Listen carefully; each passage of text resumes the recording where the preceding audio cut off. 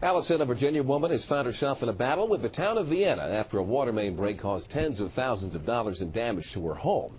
With no one else to turn to, she contacted 7 on Your Side. Chris Papst joins us now from Vienna with what he found on this case. Chris?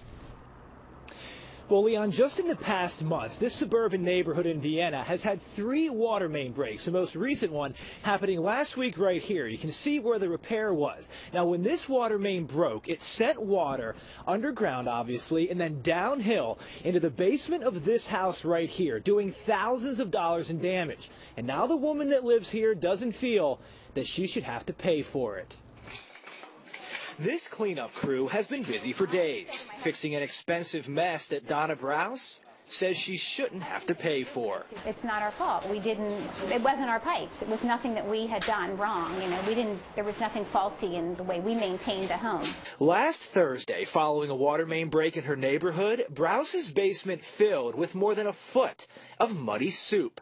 For the next 3 days, she and her family lived with no running water and no heat. You got a new water heater, you got a new furnace, about $7,000. About $7,000, yeah, that we paid for, yes. The town of Vienna is paying for the initial cleanup, but the municipality won't cover the full cost of the restoration, which after carpet, furniture, drywall, laptops, and appliances are replaced, is estimated to cost $30,000. And Browse's homeowner's insurance won't cover it, saying it was the water company's fault. I want them to fix everything the way it was.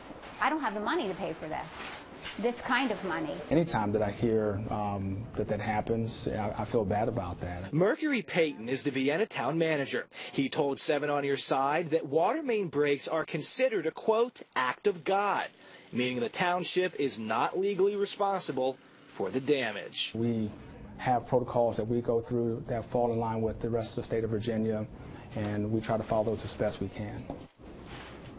Now, Payton went on to say if you do live in an older development or really anywhere and you want to get insurance to cover water main breaks, there is something called hazard insurance that you can buy. Live in Vienna, Chris Papst, ABC 7 News. Okay, thank you, Chris. If you want to reach Chris and the 7 on Your Side team, you can just email tips@WJLA.com or call the 7 on Your Side hotline. And do that, get in touch with us, and we'll try to see if we can take a look into your problem.